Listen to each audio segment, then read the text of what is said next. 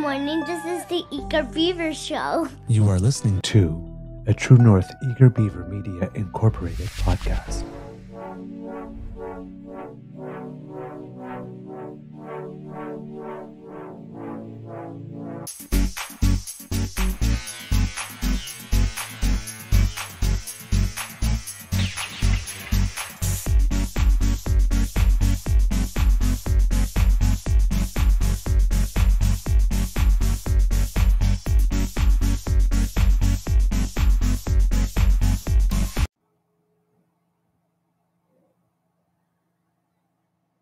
I don't know what happened there.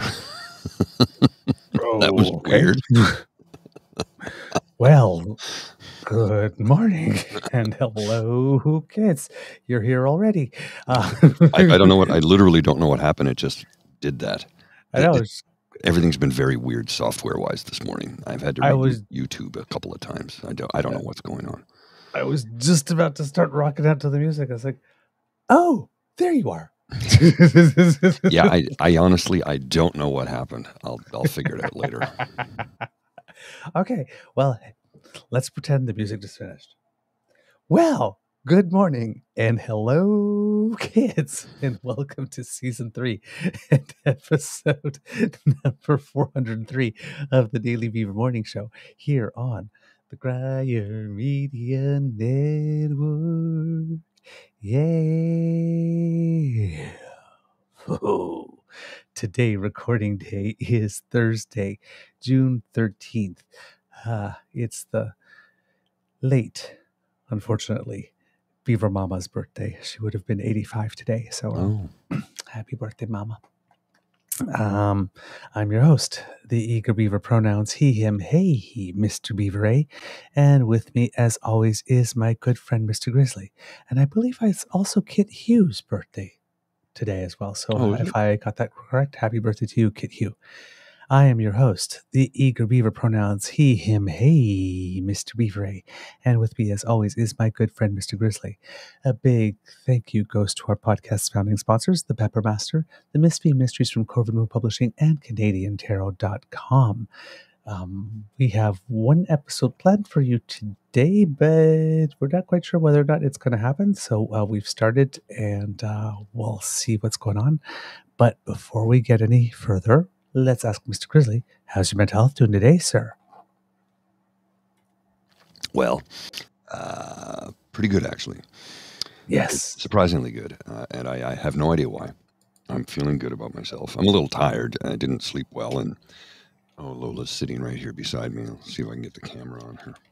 She's being very frisky this morning. Oh, I don't know what's up with her. a frisky Lola. There she is. Here we go. I'll just put the camera on her. And I'll bring that onto the scene in a second. Here we are. Oh, who's a good girl? Who's a good girl? Oh, that's a happy pup. That's a happy pup. Yeah, she's very, very content and happy this morning. Look at this. Oh, that's a happy pup. She's adorable. All right. Anything else, Mr. Grizzly? Yeah, I honestly, I don't know why I'm feeling good this morning. Like I said, I didn't sleep well last night. Alex? I was up, I think at 4 I woke up, and then I fell back to sleep. And then Lola normally comes and wakes me up at 5:30. This morning she crawled into bed on top of me at 5 a.m., which is, I'd like that little extra bit of sleep, and I didn't get it this morning. And now she's right at she's got her head on my knee. So she's just really, I don't know, really amorous this morning. I don't know what's gotten into her. Did you just say amorous? Amorous, yes. Oh my God. What? Yes. She just wants a lot of attention this morning. I don't know what's up with her. But no, I'm feeling good. Maybe it might have something to do with this little mutt here that just kind of demands attention from me, and that does help my mental health a great deal. Not going to lie. It really does. Doggies have a way of doing that, as do kitties, But I'm feeling good this morning. And I'm surprised I feel good because, tomorrow is my last day at my current job. I don't know what I'm going to be doing come Monday. I might have to go back out into the field, which is not appealing to me because I I just can't do it. It'll be like a 3-week thing before my Okay. vacation starts. But my I've got a tendons in my left arm are shot. My right shoulder is done. My back is finished. My knees are shot. I'm a goaltender, right? And my left foot, I've been having a tendonitis problem in it for a while now. So how I'm going to be able to do that sort of work, I don't know. If that's what I have to do for 3 weeks, I don't know how I'm going to be able to get through it. So maybe I'll start an OnlyFans. my angry Speedo Man rants. Yes. OnlyFans. I'll start that right away. All right, there you go. Apparently, our guest had not received the link, so maybe I made a mistake when I put in the email address when I sent it to him, but he's got it now, so he should be joining us soon. Okay. Hesitation. We didn't know if our guest was busy because that happened to us last evening. We were going to record something with our guest from the Mental Health Project, the Men's Project in La Ronge, Saskatchewan, and our guest is from the Indigenous community, and well, when an elder needs something, Yeah, you drop and elders do. come. You drop and do. So elders always come first, even here. So we had no problem with that. But yes, basically, a couple of minutes after we finished our promo, he texted, and then it's like he's here, but I was already in bed. It was already a little late. So instead, he will be joining us on Saturday itself when we're going to be doing the pubcast. They'll be able to broadcast in from the center where they'll all be gathering, I believe, after the walk. Fantastic. So there you go. You're over 1,000 subs. You're not rich yet. Says PNC. You're not rich yet. No, not yet. Not yet. Get there. No. But not yet. I think we've made $18. Woohoo! Earned. We didn't make it. If you make it, you go to jail because that's called counterfeiting. Yes. I don't make money. I earn it. I do get a kick. What are you doing? Here's how you can make money. Don't do that. Yes. What are you doing in the basement, Bobby? I'm making money, Mommy. Oh, okay. How are you doing that? Don't ask. Don't ask how I do that. All right. While we're waiting for our guest to arrive, get some cubs because, of course, there's some big news going out there with regard to the NSICOP report. Yes, not yesterday, but 2 days ago, Elizabeth May had a chance to read the report.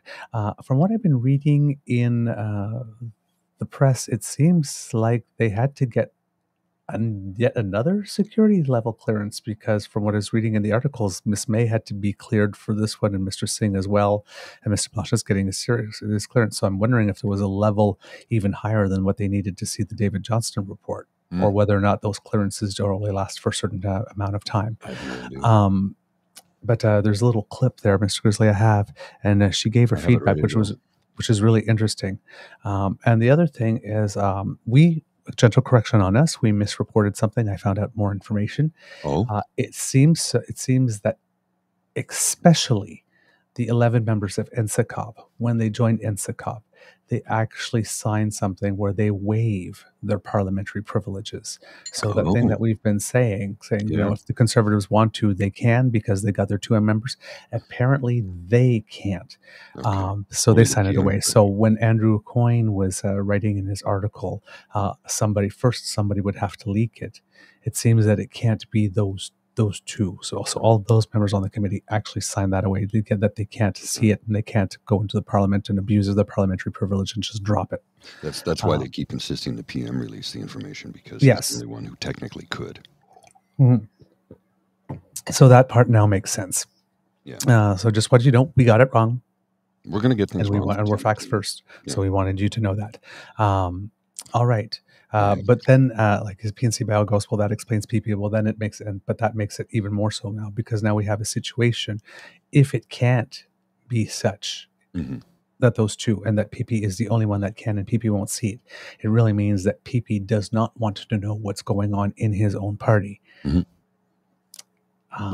Mr. Singh has been raking him over the coals for this as well. Good. But Good. so Mr. Singh apparently saw the documents on Wednesday and still hasn't said what he had to say about it. He will be coming out at around 3:15 this afternoon Okay. Eastern time to be able to give his take on it. But Mr. Grizzly, if you have Miss May, I do indeed. Let's take all a right. Only a small number of MPs with top secret security clearance can read the original report, and Elizabeth May is one of them. I found myself looking around at colleagues, wondering who could it be? Who would sell out this country? Before she read it, I would describe myself before reading the report as good and freaked out. but she says she came away reassured. I can say I have no worries about anyone in the House of Commons. There is no list of MPs who have shown disloyalty to Canada. Speculation has run rampant since last week when a cross-party committee of MPs and senators released a heavily redacted report alleging some parliamentarians were wittingly or semi-wittingly helping foreign governments meddle in Canadian affairs. May says no sitting MP is accused of knowing collusion. Saying, as I do, that I'm relieved does not mean that there is nothing to see here, folks. She says the report does mention one unnamed former MP who did knowingly give privileged information to a foreign operative. This individual was entirely aware of the circumstances and was witting. That person, former MP, whose name is not included in the report, should be fully investigated and prosecuted. May says there is a small group of MPs who may have been compromised by foreign governments, for example, in party nomination races. I want to make certain that there is none of my MPs which has any kind of implication with the foreign and hostile power. Today, Bloc leader Yves-François Blanchet says he's getting clearance to read the report. I feel this is my duty. And the PM went after the leader of the opposition for not doing the same. Elizabeth May took on her responsibilities as party leader, got her security clearance, and did the work. Mr. Poilievre should do that too. He is choosing ignorance so he can play partisan politics. But Trudeau's number two asked twice if the Liberals would expel any caucus member who knowingly worked for a foreign power, refused to answer. Evan, a lot of people might be wondering why they're only hearing these details now, to the extent that they're details, and why they're hearing it from the leader of the Green Party. Well, the leader of the Green Party, Elizabeth May, was able to read this report because she has the very highest security clearance, and therefore she can. And Jagmeet Singh, who also has a high clearance, plans to read it himself tomorrow. But she also made it clear, Ian, that she read it with a view to communicating as much of it as she could to the public without breaking laws. And so for that reason, she coordinated with the Privy Council to find out just exactly how much she could say. And that's really the reason for the very measured tone of the comments that we saw today. Evan Dyer in Ottawa. Okay, so we learned a couple of things there, right? Mm-hmm. All that Pierre's been saying, well, if I read it, I can't say anything about it. We just learned from what Elizabeth May does, you can read it, then you can go talk to the clerk of the Privy Council and say, I'd like to say this, and the clerk of the Privy Council will tell you whether you can, whether you can't. Exactly. So it's not that you can't say anything. That was always a lie that you'll be 100% gagged. You can speak to it in limited ways. Measured ways, yes. Right? So again, now, when Elizabeth May came out with her comment, Mr. Grizzly, if you would put this up on the screen. Some people decided to choose to do this and try to remind us of this moment Oh, yeah. in order to discredit her. Mm-hmm. So this moment here, for people who are listening at home, is when she was at the press gallery dinner at the Canadian Museum of Civilization. And according to Elizabeth May, she had got back after some long travel and was very fatigued and made a bit of a speech that was maybe out of character that we would expect for Elizabeth May, a little advised. Lisa Raitt had come up to say, okay, you probably should get off the stage now. And then, of course, some people are going, wow, stellar. Gee, we can't really. Mm-hmm. It's like, yeah, this one moment, like, destroyed. One moment in time that One moment in encapsulates an time. entire life, right? Yes. God, I hate when people do that. let us remind. Yeah. Elizabeth May was named by fellow MPs, her peers, as Parliamentarian of the Year in 2012, the hardest working MP in 2013, the best orator in 2014, and most knowledgeable in 2020. In 2010, Newsweek named her as one of the world's most influential women. Okay. So let's boil down. Let's toss all of that aside and boil it down to one single moment in time. And therefore, we can't respect anything that she says whatsoever. Fuck, I hate people like that. That I really get angry about that. I trust me. I told them that. They got an invitation to run an ultra marathon off the world's shortest pier. Good for that. It's like the same people who keep bringing up blackface. Yeah. Every single time they keep going back to that, and it's like, guess what? You're the one committing the sin here. You're the one who keeps bringing that trope up. You think a single moment in a man's life encapsulates his entire life? I can't stand that. I can't stand it. Now, we had yesterday also, wish I could find it, was David McGuinty, who is the chair of the NSICOP committee, came out yesterday and had some interesting words. Here we go, Mr. Grizzly. I've got the clip for you there to share with Canadians. And the Prime Minister's tone in that previous video is really starting to get it. And as you can see, Mr. Blanchet, turned around and said, "It's my duty." Yes. So why can't Pierre think it's the same thing? Remember the party Yves-François Blanchet is a representative thereof. Remember what that party's MO is. And he felt that it was his duty to Canada. So that's telling. Okay, this is really weird. The link is not sending to him. Okay, just... Hold on. I will keep doing it. Just keep talking, and I will try again. Well, what I was going to say suggest I can resend you the link if you need to, but I don't know. Maybe it's getting filtered through his, I don't know. Anyway, let's just take a look at this clip of David McGuinty. Part of the reason for your committee is to provide some clarity as to what's happening in security intelligence spaces, so that not everything happens behind closed doors. Yes. We now know Elizabeth May has read the report. She interprets it quite differently than I think most of us have interpreted it, and I think maybe than you intended it to be interpreted. Can you help us know? I know you haven't seen her comments yet, but will you, if you read her comments and you feel like she's interpreting that report wrongly, will you offer that clarity? First of all, when we do our work, we don't intend it to be communicated one way or another. We just do the work. When we come to ground and what we're going to say, it's predicated on hours of deliberations and a lot of confidential and classified material. So we don't design it with a message track. This is not a communications exercise. This is a national security and intelligence review process. I don't retain outside communications expertise on how to position the message track.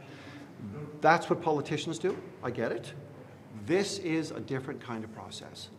This is why this is so unique, and it's the first time since the War Committee, I think, of 1942, when we have politicians coming together to deal with these sensitive issues.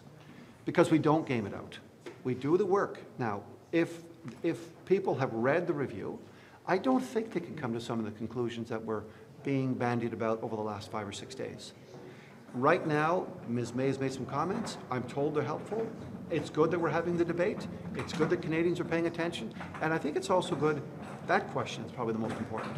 Are we building trust in Canadian society? Do people think we have this? I think we do. I think we can. We're coming to it. We've called out the government where they've been weak. We've been very clear about it. We've given them a pathway forward. We've been very clear about that. Now it's up to the government, and for that matter, other political party leaders to act together. Which conclusions are you talking about that have been bandied about? Some of the conclusions that have been bandied about, which ones are you talking about? Well, I'm talking about, obviously there's a really big focus on who this, who that, who do you have, what do you have, This is not something that could be divulged based on classified information. Everything that we can say about parliamentarians, again, you keep coming back to parliamentarians. It is a very narrow strip in this very wide review. This is not intended to be a targeted parliamentary review. This is targeting 2 elections, what happened in those elections, who the malign state actors might be, who we can name, who we cannot name, where it goes, where is foreign interference, is it in our NGOs? Yes. Is it in our boardrooms? Yes. Is it in our community associations? Yes. Should we wake up? Yes. Should we deal with this together? Yes. Can we? Yes. Have we given 5, 6, 7 steps forward? Is Bill C70 a good start? Yes. I said it 2 nights ago at the Senate. This is an important, good start to build on. So the committee wants to keep it very positive, and the committee wants to see progress. Again, I think our leaders can come together and do this because our committee has come together to do this. Wow. I thought that was the right response. Right? Yeah. Oh my God. Okay, I need you to talk because the phone that I'm trying to send, what's happening is that our email, the messages are being sent, but the text from the link is appearing in black on a black background, so he can't see it instead of white. So now I'm trying to send it to him by text, but for some reason I can't copy and paste his phone number and using it. The phone is, everything tech is not working. I you know what? I can't use Facebook on the phone to text anything on the Mental Health Walk event page. As soon as I click on something, it disappears. So have you tried restarting I don't know what's going on with Facebook. But man. Sorry.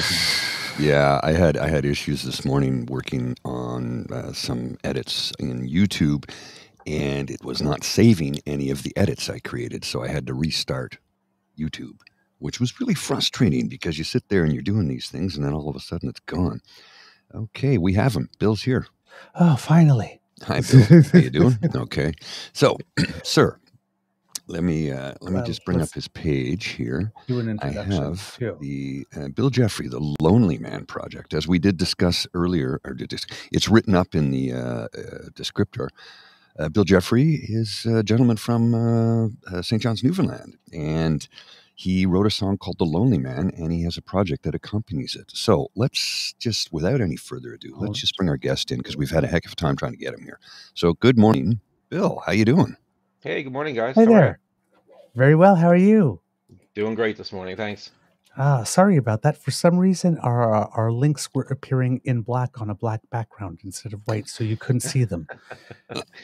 That's no problem at don't know all. why. Technology is great when it works. Yes, yes. Yeah. Thank you so much for joining us. Okay, I'm going to read a bit of your bio because we didn't get to do it in the intro here. But for Kids and Cubs, Mr. Jeffery is a dedicated Canadian certified counselor and certified personal training specialist with a passion for holistic well-being. He has a master's degree in counseling, psychology, and certification in personal training, and he brings a unique blend of expertise to support clients in achieving their physical and emotional wellness goals. In his counseling practice, Bill provides compassionate and evidence-based therapy to individuals facing a variety of mental health challenges. Driven by a genuine desire to help others thrive, he founded the Lonely Man Project to raise awareness of men's mental health, and he has a very big event going on this evening. Which is sold out. Yes, sold out. He has been actively sounding the alarm on the need for services designed for men and changing the conversation around what it means to be a man. So, perfect guest for what it is that we are doing here. Outside of his professional initiatives, Bill enjoys songwriting, playing guitar, hitting the gym, and spending time with his wife and 2 kids. Bill is dedicated to his ongoing personal growth and is deeply committed to supporting others on their odyssey towards greater health and happiness. So, kids and cubs, please put your paws up and give a round of applause for Mr. Bill Jeffery. Welcome to the Beaver Lodge, sir. Thanks very much. Happy to be here. We start every show, me asking Mr. Grizzly how his mental health is doing today, and we do that for our guests too. So how's your mental health doing today? Because I know that there's a lot going on. Must be a little nervous. Yeah, you know what? My mental health is fantastic today. We're excited. It's a big day here in Newfoundland, Labrador for us. It's a milestone event that we're going to put off tonight. That's been a long time in the making. Larry Thunder and by, I'll tell you this now. I used to live in Gander and St. John's, so. I'm not from the Rock, but military kid. Military. I gotcha. Yeah. Spent some formative years there from 77 to 80. So the accent never leaves, you know. Maybe you'd like to tell our audience about your event. Please. Sure. Our event is called An Evening of Men's Mental Health. We've got Dr. Robert Whitley coming down from McGill University. We've got a silent auction, of course. It's a sit-down dinner, stuffed chicken breast, real nice, elegant type of fare. I've got Dave D'Entremont is speaking. So ideally, the event is Dr. Whitley is going to give an overview on what's going on with men and boys. Where are we? Why it's happening? What can we do about it? And then we got three speakers that are going to give three different perspectives on men's mental health. So Dave D'Entremont's going to talk from the CEO perspective, the boss's perspective that we don't talk a lot about, but like when you're the boss, who do you talk to? Yeah, it's right. Very and true. How do you separate that from your home life and your family life, and how it kind of all rolls in together? So his talk is going to be called Unraveling. Then we've got Audrey Wade speaking, and Audrey lost her son to suicide 3 years ago. He was only 19. That's hard. So she's going to talk from the mom's perspective, and then I'm going to talk a little bit about myself and where the Lonely Man Project came from, and where we're headed going forward. The need for men's services. All right. Indeed, very much needed. Needed and very much. Sorry, just give me a sec here. Very, very much needed and very much neglected up until I think very recently. Yes. Yeah. Absolutely. Yeah. How did the idea for the event come about? Well, I started the Lonely Man Project. Actually, the full picture for me, I had depression 20 odd years ago. And, I'll speak a bit about it tonight at the event, but, I was a tough guy back in the day. I wrestled heavyweight with the varsity Seahawks at Memorial University. I bounced downtown. I was your proverbial tough guy. So we moved to, I went to Halifax to go to school up there. I met my wife, now my girlfriend then, I guess, up there. And then we moved to Toronto. And when I moved up there, I was in the best shape of my life. 600-pound deadlift. I was, oh wow. Yeah, I was like a monster type of thing. Real physically active and fit. I went out and played some touch football with some computer guys that I was working with at the time, and I popped a disc. So, of course, being from Newfoundland, you don't mention the word disability 20 odd years ago was a dirty word. So I tried to power through it like we do with our physical and our mental health as men. And about 8 months into it, I bumped into the nurse at work, and she said, "How long have you been like this?" And I said, "About 8 months." She said, "Can't be here, go home." Because at that point I was kind of dragging my leg behind me. I had sciatica down through the leg. The pain was absolutely terrible. So it turned out I needed surgery. It wasn't getting any better. And in the 18 months that it took, I went from the best shape of my life to the worst shape of my life. Yep. Up to about 400 pounds. And in the meantime, I'd morphed into this other guy, and I didn't realize it. No, it happens slowly, incrementally, right? You don't know it, and then all of a sudden, somebody might hold up a mirror and show you what you look like because you don't see it, right? That's exactly what happened. So my sister was doing a counseling program in the States, and she came up to visit. And after a few hours, she's like, "So how long have you had depression?" I'm like, "What have I got to be depressed about? What are you talking about? I'm here in Toronto. I got my Jays. I got my Leafs. I got a great job, beautiful girlfriend. Everything's going fantastic. What have I got to be depressed about?" It's like that. And then she started pointing out some things like, I was at Walmart and I said something to the guy beside me because his stuff was too close to mine on the belt. And I rolled down my window on the 401, a little bit of road rage, the guy next to me. You go to Costco and the guy didn't use a signal light on the way in, so you go up and you say something to him. Yeah. None of which was me. Right? I was very, very short and really I was mean to my girlfriend at that point. But I didn't realize it.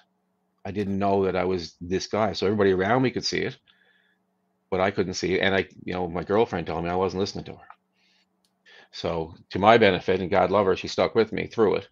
But that sent me on a trip to try and figure out what happened and how could this happen to me. Again, I was a tough guy. I can power through anything, not a problem. And yet I couldn't get through this. So I did some counseling, took some antidepressants, got past my depression, and returned to myself, which is the one big hope that we have when it comes to men's mental health. You can manage a lot of this once you take the bull by the horns. And so anyway, I wanted to understand as much as I could. So I started reading. I started, watching everything I could watch, try to get as much information as I could. And then eventually I said, you know what, this is what I want to do. I want to work in this. So I came all the way around and I applied here at the university. We moved back home and I wanted to go do the counseling psychology program. And I applied and I didn't get in. I'm like, what do you mean I didn't get in? I get in everything. I don't understand what's going on here. So at that point, the program here was more for teachers. And so teachers were coming through and they were becoming guidance counselors. So I actually went back and I did an adult education degree to get into the master's program. So eventually I got into the program and graduated 2016, I guess. And of course, I was very interested in men's mental health.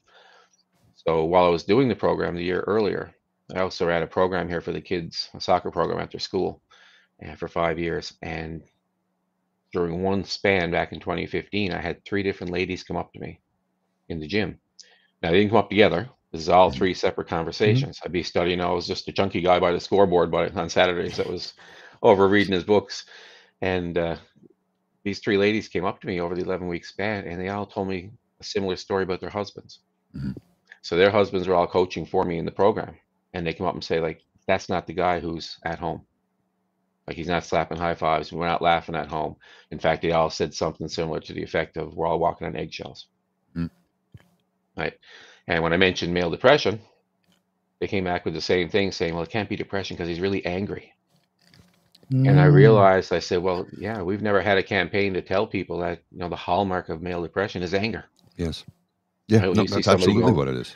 Yeah, you see somebody going crazy about a parking spot outside of the mall. You don't say, geez, maybe he's depressed and this is his last straw. You say, what an idiot. Nah, what an arsehole. Yeah, and that's what one of these ladies actually said. She said, my husband turned into an arsehole. Yeah. And I knew him for a while. I said, well, how long have you been with him? And she said, 20 years. I said, 20 years, and he just now turned into an arsehole.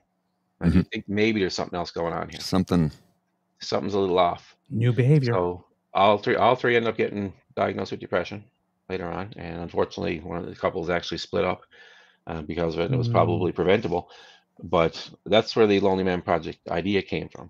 So I took a run with the government, and I said, look, like, this is our problem with men and boys here, and we don't have supports for them.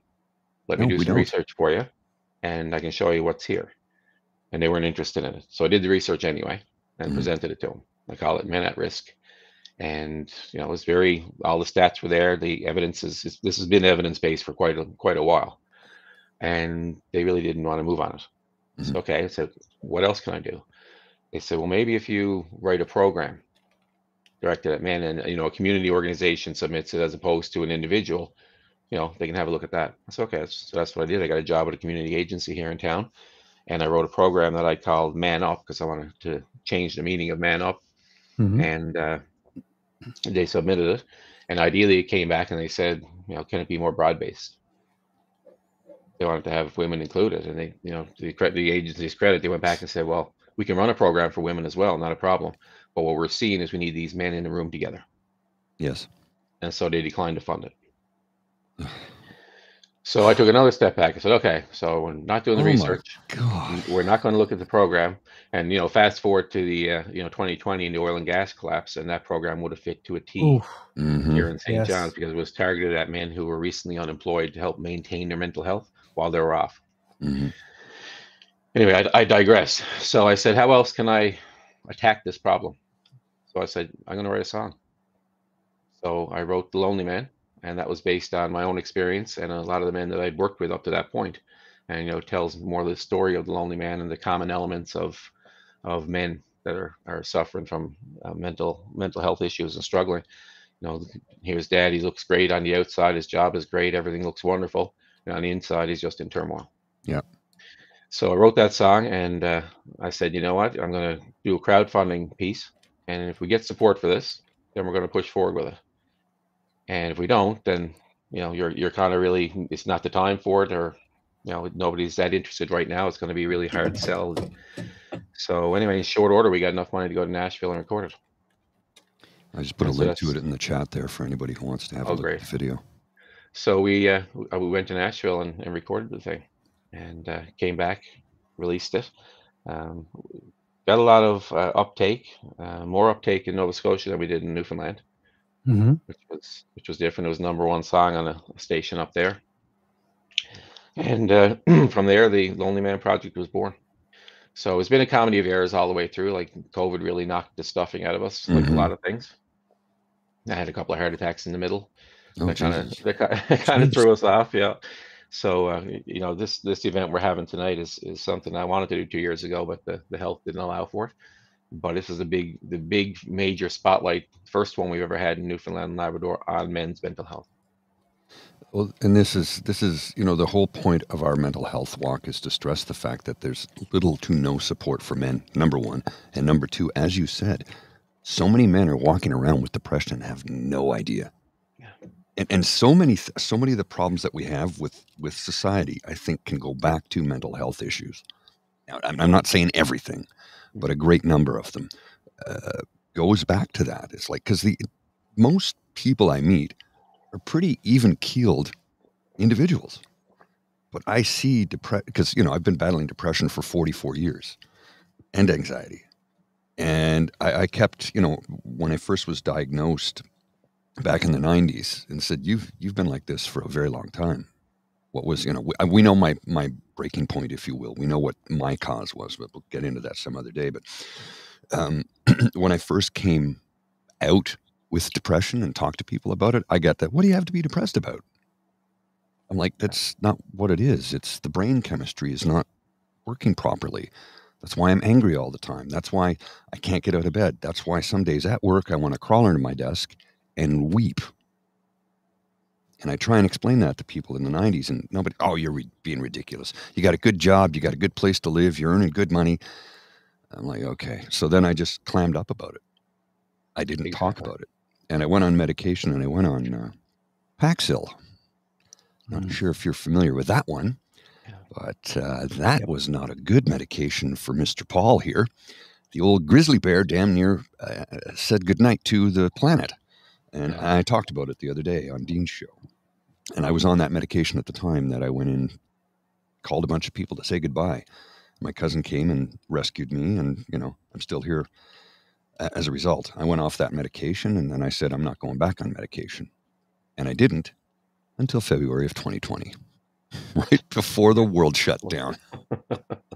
and it was because I was out on a Saturday night at a charity fundraising event. And I've got a photo of me from that night, and I look older there. I look 10 years older in that photo than I do right now. And that's 4 years ago. And I was talking with a friend of mine who was a physician and said, you should try the Zoloft. I think it will work for you. She said, I'm on it right now, and without it, I don't know if I'd be able to cope. And I'm like, really? She goes, here's the thing to remember. If it doesn't work out for you, you can stop and everything goes back to the way it is. You'll still be you. And I went, that's what I needed to hear. It was not just from a doctor, but it was from a doctor that is a close, personal, dear friend of mine. It just gave me a little bit, you know, because my first interaction with medication did not go well. So I was really leery about trying it again because I thought, oh, I'll go a little off the rocker. I might become thoughts of suicidal ideation, you know, all of that. I got lucky. I got a good medication with my doctor. I had a long conversation with him, and he said, no, let's go. Let's try this. I'm on 50 milligrams, like the smallest dose you can take, basically. And it's made a tremendous difference in my life. I still have my moments, you know, when you have a lifelong battle with it. In my case, it's kind of endemic.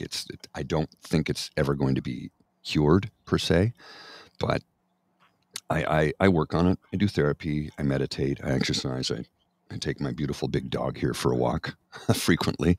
Let's see if I can get her on the camera. Oh, she's right in the lens right now, so I don't think I'll put her on.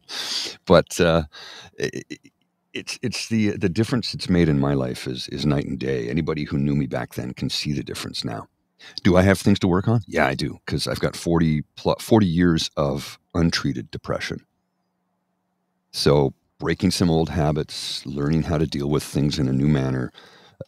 There's a lot of work I still have to do, but I'm happy to do it and I'm eager to do it. But the thing that, you know, that like you just said, that the supports aren't there for us. And like you said, 20 years ago, big tough fella, you don't talk about these things. Oh. And I'm dumb enough too, that I even, back in 2017, I tore my right shoulder. I was in the gym, working out, doing shrugs, and I go, oh, that hurt. Oh, I got 3 more sets to do. I'll power through. Then it was 8 weeks of absolute freaking agony. And for some reason, I pushed on for 3 more years before I decided, okay, it's time to fix all of this, because I was trying to do the whole holistic. Let's just exercise. Let's just eat right. That's not. There's more to it. Yeah. You need a full frontal assault, and you need therapy, maybe medication. I'm not saying it works for everybody, and I'm not telling people to take it, but consider it. Put it on the option that you think maybe this will help. But the thing is, it's not just awareness. We need support. And what you're doing, sir, it's like, I salute you, because this is what we're trying to create, something similar. I mean, I don't have your educational background, and nor do I have the financial wherewithal to be able to go out and pursue it. But, I really do appreciate what you're doing. Well, I appreciate that. One of the the things we tell men is that you're not alone. Right? You come out and talk. You don't need to deal with this on your own. Right? Yep. And then we don't provide them with any supports or programs, forcing them to do exactly what we just said you don't need to do, which is figure it out on your own. Right. Exactly. Right. That's a huge problem. We talk about our physical health and our mental health. It's ingrained in a lot of us, right, to power through things. So much like your shoulder, when I had a heart attack, I had pain for 7 hours. Yeah. I didn't go to the hospital until it got absolutely clear what it was. So I had, pain in the lower abdomen, and I thought it was coffee. Stretched around for a bit and took Tums at work, trying to get through it. Came home, lie down, and my wife was like, "Why are you lying down?" I said, "I got this bad heartburn for the last couple hours." Okay, well, we should probably go over to the hospital. I said, "Nah, it's fine, it'll pass." So I laid there, and a couple hours later, it progressed. I had pain in both triceps. Eventually, I got pain in the jaw, got a bit of shortness of breath. I said, "Okay, fine, if it'll shut you up, we'll go over." And so we did. And it turns out I had like 9 blockages. Oh my word. And had a heart attack. So, when it comes to men, it's not just our mental health, it's our physical health that we put it off. Yeah, and we got to stop doing that. But, we look at it and we blame it on a lot of men and say it's an individual thing. No, this is a societal issue. It is. Right? We've built men to be like this. Mm-hmm. Yep. Right? Which means we need to help to adjust men to be where they need to be. Yeah.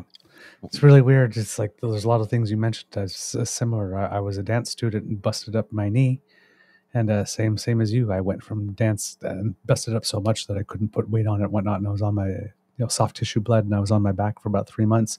But when you're dancing 40 hours a week, you expend a lot of energy, so you eat a lot of food. Yeah. Well, when your body stops moving, all of a sudden your body doesn't stop craving the food all of a sudden. And same as you, I went from the best shape of my life to the most I've ever weighed in my entire life in 3 months. Wow. Poof. It's not fun. It's a really weird situation. Now, one of the reasons you are doing all of this is to start a men's resource center, according to your website. Could you tell us a little bit about that project?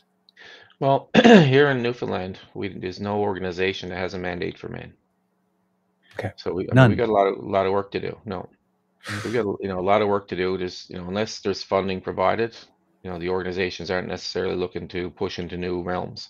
So I have no doubt when they do make funding available for men's programs here, every organization is going to want to have a program because they're going to bring money into their organization. But that doesn't mean that they're dedicated to men's mental health. That means you want to bring some more funds into the organization. So for me, what I hear a lot from women and from men is that the men are saying like, I don't have a problem, and if I didn't, where would I go anyway? Yeah, where would I go? And they're not wrong. Like here in St. John's, we have 2 drop-in centers for women, drop-in counseling. Men don't have any. But our suicide rate last year was 80% male. Right. And in 2020, our suicide rate was 82% male. Right. Yeah. We don't have a drop-in center for these guys to go in and just talk. So the Men's Resource Center is really to be a hub to run these programs through. It's going to be a place for men, and men of all different stripes and sexualities and creeds, and just a place for men that we can start to address some of these inequalities in society, and where men can feel safe and comfortable to come in and talk about what's going on. Run your men's groups, run your programs, run some programs for partners who are struggling with the men to try and get them to get some help. But it has to be run through an organization if it's going to be done effectively. Yeah. One of the things about your website, which is really great, is that you put up some statistics for people who want to consult and find out more about the issue. You have here 72% of Canadian men have unhealthy habits, putting them at risk for chronic conditions and diseases. That's according to the Canadian Men's Health Foundation. On average, approximately 4,000 Canadians take their own life each year. Of those suicides, 75% are men. Approximately 1 million Canadian men suffer from major depression each year. Canadian Indigenous men have a suicide rate that is double that of the Canadian national average, with Inuit men being 11 times the national average. Yeah. It's just, there's just so much. In 2019, 1,666,200 Canadian men over the age of 15, roughly 9% of the male population, reported that they have seriously contemplated suicide in their lifetime. We're failing our men, and we're failing our boys specifically. Yes, and you have a section on your page as well about the boys. And I was wondering, like, we've been talking about men, but we haven't talked much about young boys and children yet. I was wondering if you had anything that to share with our audience Well, you about know that. what? I do, because I actually went in last summer. I spoke at a golf tournament for a kid who had completed suicide. And I guess I went a little off script, I tend to do that. I can talk all day. I've seen me do it. But I really spoke from the heart at the golf tournament. So about 2 months ago, I had a principal who was in attendance ask me if I would come in and speak to her high school boys, do an informal session with them. So I said, absolutely. Like, we got a lot of work to do with our boys, and I wanted to have a gauge of what exactly we're looking at in there. So I went into the school, and first thing I did was put on the board, be a man. Okay. I said, lads, what does this mean to you? And it was just the boys in the room, and the male guidance counselor was there with us. And I got the same old mantras that we would have had. You're going to be tough. You're going to be competitive. Right? One kid actually said it means beating up other kids. Right? That same type of, traditional masculinity that we were all brought up with. And it, dawned on me in that moment that, like, we haven't done any work with the boys in schools. Like, I got a daughter who's 20 and a son who's 19. And, my daughter came out of school, and the world's her oyster. She can be anything she wants. And, we've done a lot of work on that, which is fantastic. We have more work to do. But on the boys' side, we didn't do anything. So my son's coming out much like I came out, traditional male jobs. He's not looking at nursing in these other areas. So I spent the session redefining what it means to be a man. That's what I really think we need to do with men. We got into talking about the toxic masculinity, and I absolutely hate that term. Right? And I said to the boys, like, there's absolutely nothing wrong with being a man. Nothing wrong with being a young man. You should be proud of it. Now, are there behaviors that are not going to serve us well? Oh, yeah. Absolutely. So I asked them when they told me, what being a man means. I said, who exemplifies that? And first name came out was The Rock. Right? And I love The Rock. Rock's great. Oh, yeah. So we did our session, and we talked about behaviors that would help moving us forward. And at the end, I said, can we all agree that these behaviors that you've listed before are not going to serve us well as men? So we did. So we crossed it out, and we made a list of new behaviors, which would be seeking help. And I said, look at the name that you gave us. And I circled it. And I said, now, would it surprise you to know that this guy also had mental health issues and is openly talking about it? And they were shocked. I said, so it is possible to be, strong and competitive and want to win in hockey and play your sports and be a man, but also to be able to talk about your feelings, talk about what's going on in your life, and get that help and help others. And so that really opened up a door to him. But when I spoke about the masculinity piece, you could almost feel the weight being lifted off of him. Right? You could feel it. Once I said, we're not toxic. It's okay to be man, because we've really put a shame and a guilt on these young fellas of, slapped a label on who they are. And that can affect, when you get that slapped on you as a young person, that'll stick with you forever. And it's like a festering wound. It doesn't heal on its own. It just gets worse and worse and worse. and we're not giving them alternatives. So these guys are heading to the internet, Mm-hmm. and they're going to Andrew Tate. Yeah. They're going to Jordan Peterson. Now, some of what Jordan Peterson says makes sense. A very intelligent, articulate man. So when he stays in his lane, he's pretty good. Yeah, but he veers Sometimes out. he veers off. Yeah. Right? Now, Andrew Tate, he's made a fortune on pushing traditional masculinity. Yeah. And that's exactly what he's doing. I saw one of his videos saying, you don't feel like getting up? Who cares? You're a man. You get up and you go to work. I'm like, what year is this? Yeah. Right? Of course it matters how you feel. What are you talking about?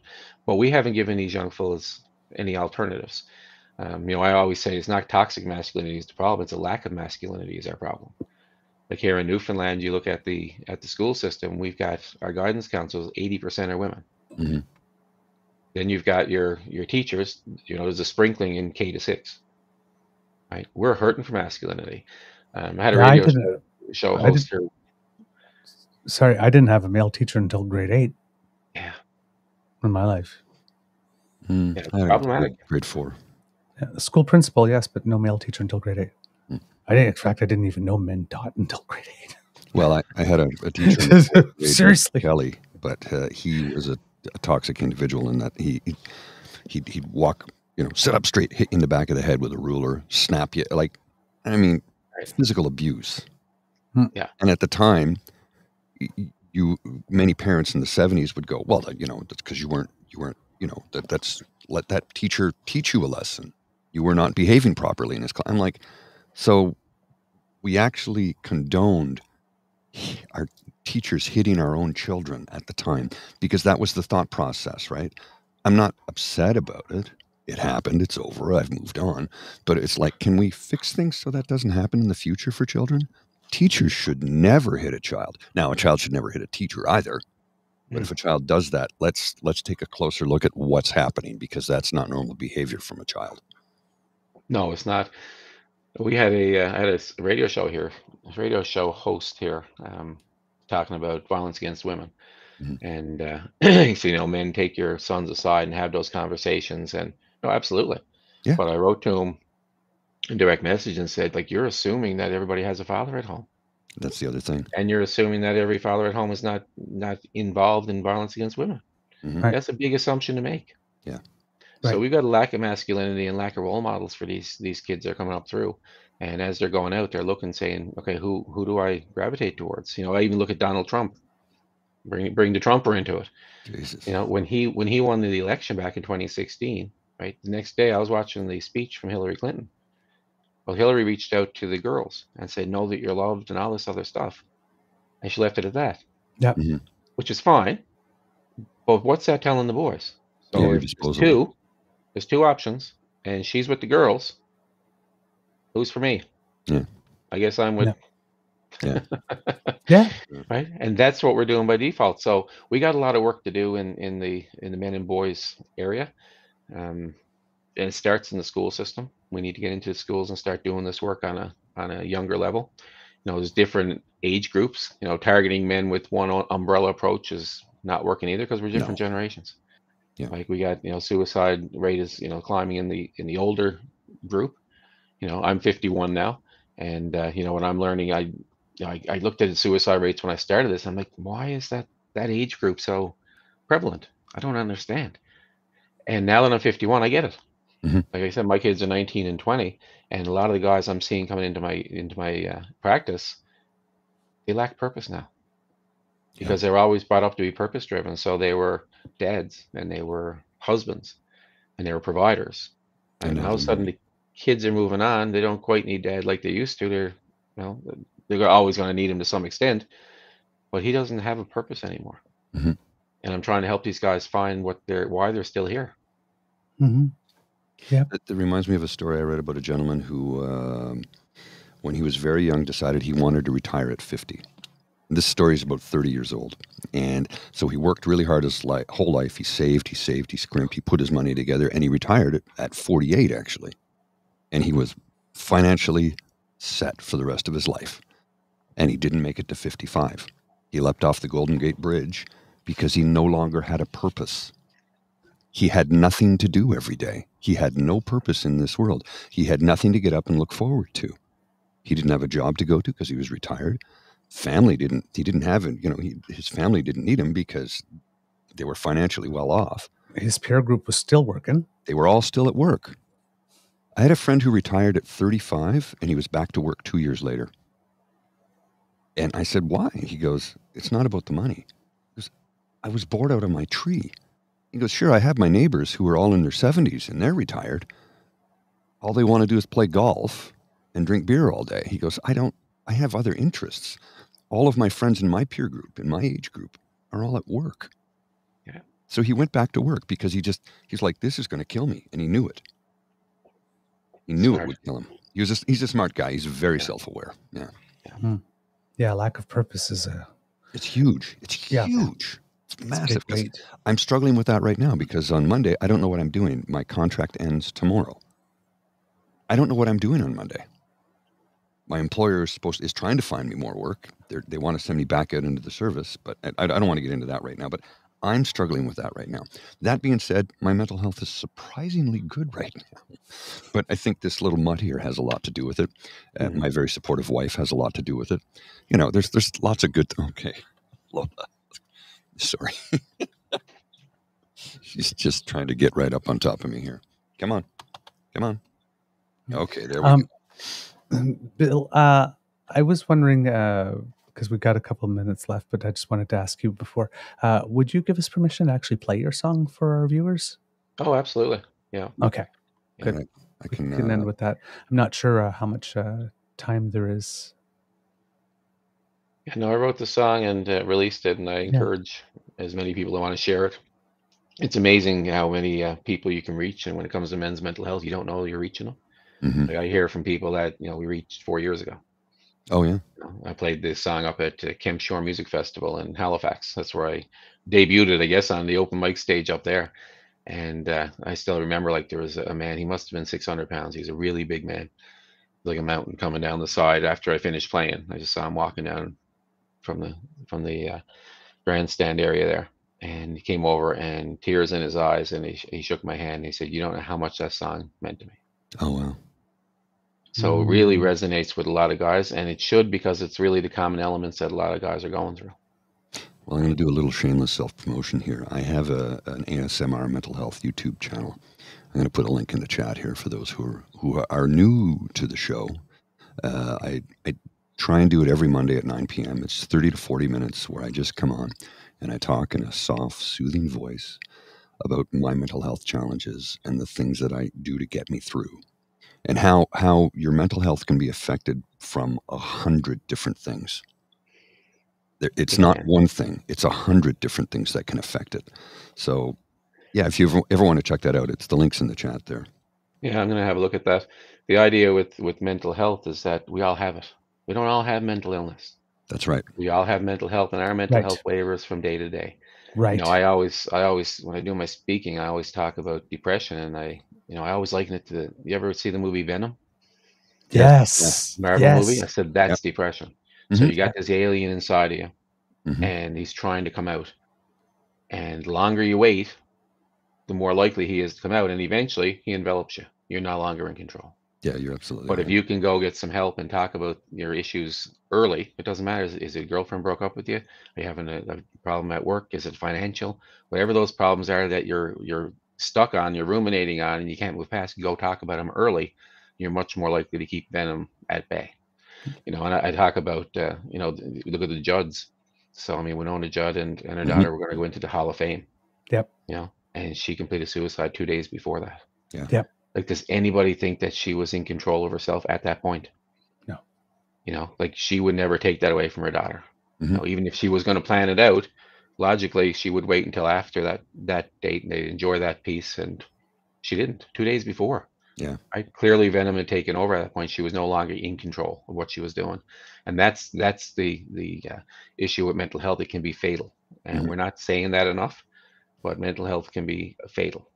And we need to people understand the severity and the ramifications of not getting help, not just on you, but on the people that you're also leaving behind. Oh, yes. Right? And as we talked earlier, like, awareness is a big part. And, I certainly understand not being aware of what's going on, because I'm a picture board for it.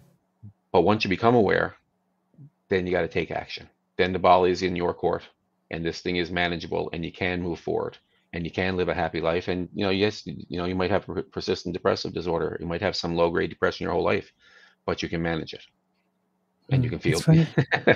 Yeah. yeah, and you can feel better. And that's the idea here is that there's hope. But if you leave it, it's like anything else. If it's cancer or anything else, it's going to grow, it's going to get worse. And for a lot of men that I see, they're either already gone kaboom in their life. The wife is left, they're alcoholics, they're gambling, that sort of thing, or they're pretty damn close. And I tell you something I've had recently is I've had a few guys that have been referred to me for marriage counseling. So they're going to marriage counseling. And that's the first step, right? Well, it is, but I've had the female counselor call and say, I got this guy, I'm seeing this couple, and I'm going to keep her, but he needs to see someone. So I've taken on these clients, and within the first 5 minutes of talking to them, I'm like, have you ever been screened for depression? Right? The last 3 have been severely depressed. Severely depressed. Now, how can marriage counseling work? Can't. Right. When you're severely depressed, of course it's not going to work. You're in there, you're irritable, you're angry, you're snapping, you're seeing everything as accosting you. You're not open to what's actually going on. And if you're probably there to fix you. Right. So what they're the seeing is that problem. This is not going to work. So I'm going to work with her. And can you help this guy to get some help? Because he needs to see someone on his own. And as you talk about what's going on, and you say, like, this is the common tenets of depression, this is the characteristics of it, then they can start to finally see themselves in that. And say, oh my God, right? How do I fix this? And how do I fix my marriage or my relationship? Because I've done a lot of damage by not knowing what the heck was going on. Yeah, you have to see the pattern to interrupt it. Yeah. So we jumped to marriage counseling right away, but if you're not mentally ready to do marriage counseling, it ain't going to work. It's a waste of time and money and effort. Yeah. It's that simple. It really is. Something a friend of mine said to me years ago, she was a counselor, and she said a lot of the counselors she worked with just said, oh, he's a hitter, he beat his wife, so throw him out with the trash, like he's garbage. And she's like, no, that is the wrong approach. That is only going to make it worse, because he's never going to be fixed. He's never going to get better, and he's going to have children, or he's going to affect somebody else in his life, and you're just moving it on to somebody else. Another woman. It's like, no, we have to treat him too. Yes. You can't throw him out. No. And I'd never heard anybody say that before, because I was of the mindset, well, he's scum, he's garbage, throw him out. She said, but that could be you. I'm like, no, I would never do that. And she goes, depression has a weird way of making you do things that aren't you. Like you said, venom. You regret it. You have regrets because of depression. It's a thief. It takes your joy and it makes you someone you're not. Yeah. So when it comes to like domestic violence, and we got a lot of men that are domestic violence victims as well. And there's a whole piece of that those guys aren't getting supported. When it comes to the violence against women, there's a lot of one-offs in domestic violence. And I always say male mental health is like a balloon, right? And you put enough air into it, it pops. You let out a little bit of air every so often, it won't go off. There's no excuse for domestic violence. None. Zero excuse. But is there a reason for it? Yes. Yeah. And if there's a reason for it, we can target that reason for it and bring the numbers down. But we're too busy saying, yeah, well, he's a piece of garbage and throw it out. Right? If we got that guy help beforehand, we prevent that incident from happening. I talked to a guy recently who was, I've known him for, 25 years. Nicest guy you ever want to meet. And he was going through a rough stretch, didn't get help. And he ended up pushing his wife. She got up in his face, they're having a row, and he pushed her. So now he's got this other big, huge problem. He's never done anything like that. And he said, Bill, I can't even believe I did it. Right? He's so regretful. But he was just at a point that he popped. So much pressure, it wasn't him, but he did it. Again, inexcusable. Yes. Yeah. But is there a reason? Can we prevent those one-off from happening by providing services and changing the conversation around what it means to be a man? Yep. I think we can. I like that you mentioned that, because a lot of people think if you're able to explain something that you're excusing it. It's like, no. That's not excusing something, and explaining something is not the same thing. I mean, ideally, if you look at, even the bullying situation, like if you were getting bullied, Paul, what's the first thing you want to have happen? Right? The guy to stop punching you in the head? Yeah. That'd be nice. Yeah, that'd be nice. Yeah. Whatever way. That's what whatever way. So that's what we'd like to see happen. But that's not what we do from a policy point of view and a program point of view. Right? We do exactly what you mentioned earlier. We move the victim. Mhm. We don't touch him because we don't want to have programs that are targeting men. We don't want to have the supports for them. So we're going to move the victims around, but then this cycle continues and continues. Where else have we heard If about that happening in a specific institution, where they just move them to a new? Oh, did I say that out loud? it was allowed, so if men are the problem in this situation, well, why wouldn't you target the men with programs and try and stop Yeah. it from happening? That's the logical approach for this thing, Right. but that's not what we're Yeah. doing. Bill, Yeah, sir, that- you are a good man. I hope we can work with you in the future because, sorry, I'm getting emotional because what you're saying is really, really important, and what you're doing is really important because if we don't do something, the problem is not going to go away, and it will get worse, and more men will be thrown away, We're and we're seeing going it to in lose our a streets. whole generation of men. And like you say, men, I'm 56 in 3 weeks, right? And I know guys my age who are suddenly being able to open up to me because I'm open about it. I talk about it. And guys who've come to me and said, I'm like, yeah, you have depression. You need to go talk to your doctor. I'm not a counselor. I'm not qualified to, but I can see that you have something I would think is depression. So And what I you're always doing is tell really people important. you don't need to be the face of it. No. I come to terms. I did all the research I could do because I wanted to understand what the heck was happening, and then I wanted to help other guys that were going through it. So you don't have to come out and have your face on a billboard. You don't have to do a podcast. What you need to do is get help. Yeah. It's confidential. You can go in through the back door of a place, and you can come out through the back door, and Yeah. nobody needs to know unless you're telling them. But you need to get the help. Right? If you're not comfortable sharing that, that's fine. That's hard. I'm That's out doing totally this work. fine. You guys are out, talking about this. You don't need to be the guy talking about it. You need to be the guy that gets help for you and your family. That's the responsibility that you have. Yeah. And that's the message that we need to get out to a lot of guys. Yep. I concur. So on my website, or on the Lonely Man website, I should say, my website I actually changed in the fall of last year to focus on men. So it's actually counseling for men now, trying to bring men into counseling. Hey, this is a spot for you to go. But on the lonelyman.ca website, you'll see I put up there, it's called 30 Days of Depression. Yes. And so I had, a few years ago, I had a lot of guys, and I guess I was, late 40s, a lot of guys that were reaching out to me privately through Facebook because they're going through issues and had a lot of questions about depression. Of course, I was talking about men's mental health, but I realized I'd never actually talked about myself. I assumed people knew I'd gone through depression because I was such a big advocate for it. But I said, so for November this year, instead of raising money, I'm going to talk about myself. I'm going to throw in some of my experiences, and I'm going to put some of the psychology with it and why this was happening.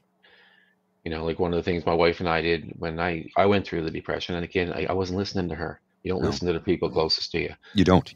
We did a lot. I did a lot of damage, and like I say, God love her, she stuck with me. I'm not a peach at the best of times. But we actually went to a psychologist so that the psychologist could explain men's mental health and what was going on.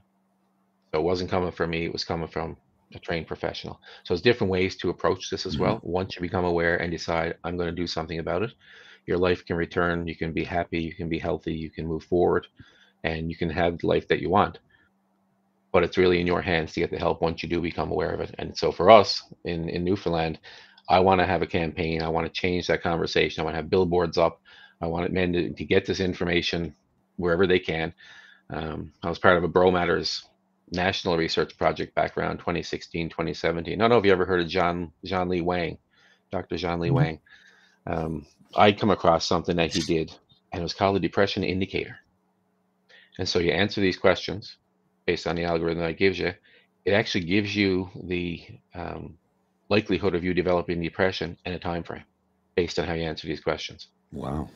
Yeah, I'll dig out the link and I can send it to you. Appreciate that. Thank you. But I was like, coming out of graduate school, oh my God, look at this thing. This is absolutely phenomenal. And so I called him and said, or I sent him an email and said, would you be open to talking about this? I'd love to understand more. And so he gave me 15 minutes, 3 weeks down the road sort of thing. And we got on the phone and started talking. We talked for an hour and a half. So he called, I guess about 2 weeks later, he sent me an email and said, I got this new project that just got funded for November. It's called Bro Matters. And would you be on the advisory committee for it? So I was the only guy from the East Coast that was on this advisory committee. And the idea with the project was it was an e-mental health program. They're trying to see, how do men consume information? How can we reach these guys? So the idea is like, men they're not going to walk around with a Jeffrey counseling and wellness hat on. No. They're not going to walk around with their thought journal. That's not going to happen. But what they will do is take their phone, and if you see a billboard today that resonates with them when they're in bed tonight and they're flicking through their phone, they might surf to that. Yeah. To get that information, right? And again, it's we've got a lot of shame and guilt that goes along with this, but if we can get the information to the men to read it and consume it without making it imposed upon them and other people knowing about it, they're much more likely to seek it out, and it's going to land with them. Like I said, we might not know we're reaching these guys. Well, but I believe over time that some of these statistics of suicide and domestic violence will start to come down, and then we'll know we've reached a lot of these guys. One of the things that made me fight against going to get help was the thing that can't happen to me. Can't happen to me. No, that's for somebody else. No, and then you just keep silent about it, and that's what I think the vast majority of men do. It's not me. Oh God, no, I don't have that. That would never happen to me. Look at me, I'm fit. That's what you went through. That's what so many men go through. And then when you do realize, okay, there is something wrong with me, the last thing you want to do is talk to anybody about it. And that's exactly. She's trying to eat my food. That's why she keeps getting up on me. That's the last thing you want to do, though, is come to the realization and admit to yourself that there's something wrong, because you think you're weak, you think you're failing, you think society will look down upon you, because that's what society has taught us to think. Well, I'm going to throw something else, a different angle at you that I've noticed from putting this event together. So I always talk about a double stigma. So for men, mental health issues are hard anyway for everybody. But for men, it's the problem that I can't handle my own business. Yep. I've been brought up to be competitive and dominant. Guys next to me, independent. Even though we're friends, I can't open up to them because I'm competitive with those guys. Yeah. By the time you get to be say 50 odd, you don't have a lot of social capital around you. You don't have those guys to talk to because you've been competitive with them all your life, and you don't go in and talk to the guy that you're competitive with and say, I don't feel very strong today. I don't feel very good. Well, the competitor would love to hear that. Yeah. So you just don't talk about it. So we have the stigma of being a guy and admitting you don't have a problem. Then you got a double stigma of it's a mental health issue, which is huge to admit for anybody. But now I'm finding that there's actually a third stigma. And the third stigma that I found from putting this event together is that we've created a zero-sum game. So if you support men, that means you don't support any of these other groups. Right. And that's a real stigma that's out there. Not for everybody. Again, I use broad strokes here. But I found I've got people that have supported me for everything I've ever done. And with this, even though I could be texting them and say, well, can you check your email about the event? I sent you a silent auction request or an invite to get a table or whatever. And then radio silence. And then we might pick up the conversation in a week, like I never mentioned the event. So we've got a situation where we've got to bridge a gap here now between men's mental health and it being socially acceptable to support men. Yeah, indeed. That's huge. And that's a huge problem. So like I know here in Newfoundland, I've got a whole portion of people that have never acknowledged lonely man. They don't smack it, but they don't talk about it either. They don't promote it. Now, some of these folks, when I sit down with them and they understand where this came from, what we're trying to do, I always say that, with men's mental health, A, we all know a guy. And B, it's a we thing, not a he thing. Right? Yeah, that's what on your website. I noticed that right away. And it's like, you are so correct, sir. It is everybody at the table. Everybody to come to the table if we're going to fix this. And it affects absolutely everybody. If it's the hockey rinks, if it's the playground, if it's at work, if it's at home, men's mental health is affecting us everywhere, right? And we're not even necessarily realizing it. So we all have some skin in the game when it comes to this. And for my money, I think that's something that we need to do. We need to redefine what it means to be a man. We don't need to go back to the Andrew Tate days. We also don't need to become a different version of women. There's a middle ground here. Yeah, and that's just moving men slightly over here and replacing those destructive behaviors with some more healthier behaviors. Yep, I concur. Mr. Grizzly, how are we doing for time? I got a roll, sir. I do have to get running. Apologies, but I still have to. I have 2 days of work left today and tomorrow. And Monday, I might have all the time in the world. I don't even know what's happening yet. So, but I do have to go in and earn a couple of bucks so I can keep a roof over this doggy's head. As we go out and end the show, we will play the song. But before we do that, thank you so very much, sir, for coming on the show, being a guest this morning. As we tell all our guests with regard to our initiative, you have a home here. So if there's something else that crosses your mind, something else you need to say, something that happens in the news, and you have some thoughts about it and you want to bring it up, please do contact us. This is not just a flavor of the month thing that we're doing. It's part of our our culture here that we're trying to build on the show. So I appreciate anytime that. you just send me a message, I've got something, we'll make a time. Yeah, Fantastic.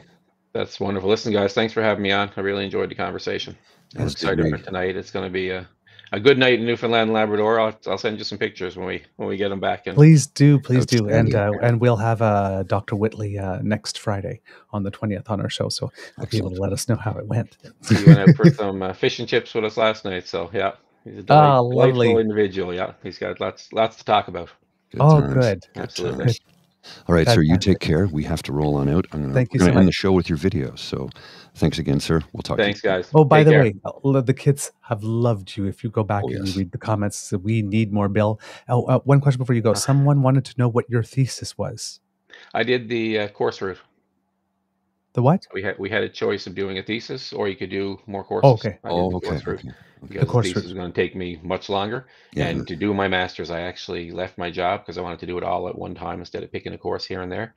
And so I actually did a security job while I was doing my master's at Republic of Doyle. I don't know if you saw the show or not. Oh, yeah.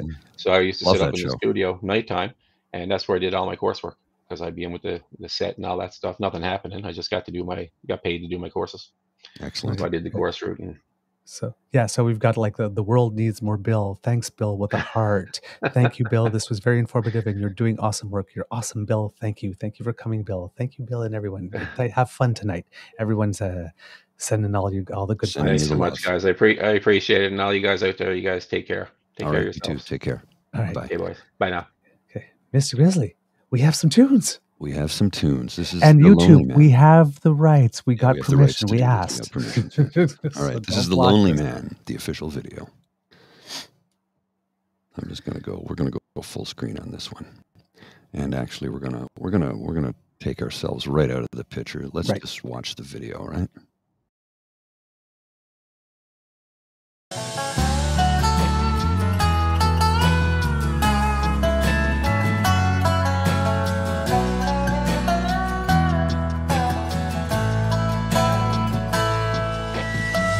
He's got a family, kids and a wife. Oh, he's got a good job, he's living the life. But he's got a secret, and he's got a plan. Nobody knows yet, but he's the lonely man. When he was young, hard as a rock, he was all action, no time for talk. He worked hard, he played hard, hell, he had to win. And he was told to be tough again and again. And now the lonely man doesn't tell you how he's feeling. The lonely man, he just hides his pain. The lonely man, inside he's reeling. He pretends the sunshine in the rain. These days when he's at home, well, he's always mad. And even when he is there, his kids miss dad. 'Cause he needs to talk now but who would he talk to? He loves her so much, but that's something he can't do. He spends his nights alone in a bar, or spinning old tunes, sitting in his car. Sometimes when he's in bed and he'll start to yawn, she's laying next to him wondering where's he really gone. Because the lonely man doesn't tell you how he's feeling. The lonely man, he just hides his pain. The lonely man, inside he's reeling. He pretends it's sunshine in the rain.